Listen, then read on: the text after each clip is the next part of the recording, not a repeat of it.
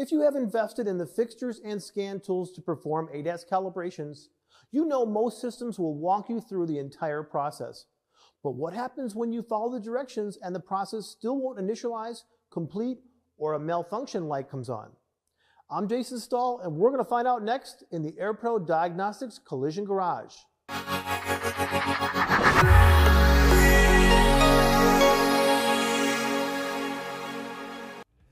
When a calibration comes to a grinding halt, you might feel lost trying to figure out what went wrong. Troubleshooting the problem comes down to knowing the failure, vehicle, or fixtures. There are three types of failures.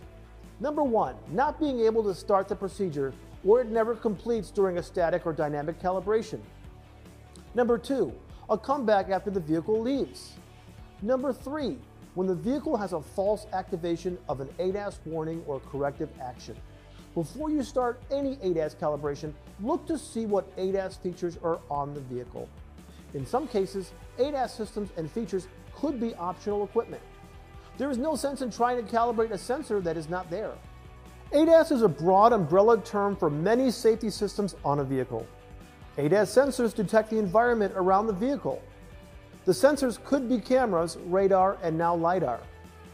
Automakers are improving the sensors and the number of them to add new features and improve accuracy. Then there are the unseen sensors of ADAS, like the brake pedal position sensor and all ABS and stability control sensors. The logic behind most ADAS warnings or corrections is to examine the plausibility of the situation.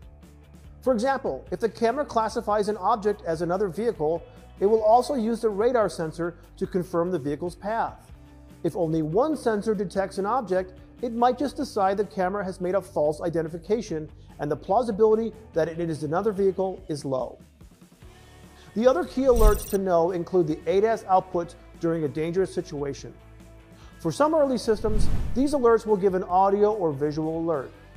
Some newer systems will shake the driver's seat to alert the driver. More advanced systems can build up brake pressure and apply the brakes if a collision is imminent.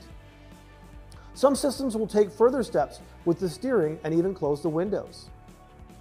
Many ADAS features do not become active until the vehicle reaches a specific speed. Pre-collision systems might start working between 5 to 10 miles per hour, depending on the OEM. Lane departure might not start to work until above 25 miles per hour. The takeaway from this is that a test drive is required after calibration is performed.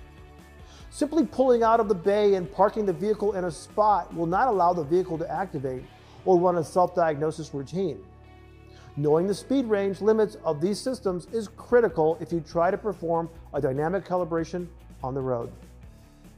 In our next video, we're going to go over pre-calibration checks you should be conducting before starting a calibration procedure.